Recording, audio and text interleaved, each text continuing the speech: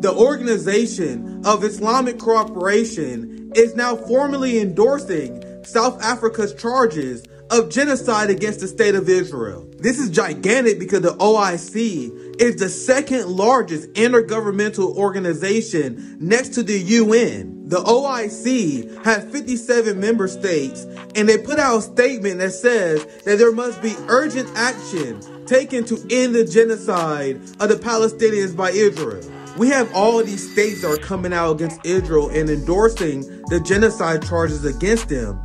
And we are still a week away from the hearing. Ooh, just to wait until South Africa starts reading all those receipts that they gather next week. So Israel, seeing international support against them grow, surely they have a great strategy to counter South Africa's very well detailed and legitimate claims of genocide against the state of Israel, right?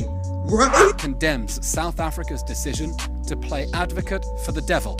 And they're saying South Africa is complicit with Hamas.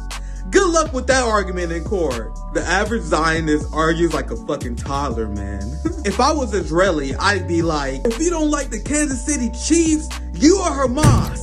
If you eat pineapples on pizza, you are Hamas. If you wear socks with sandals, you are definitely Hamas. Okay. So we can all acknowledge that calling everyone Hamas is not a good legal strategy, but surely Israel hired top legal talent, right? Someone of great moral standing that will make Israel look good on the international stage, right?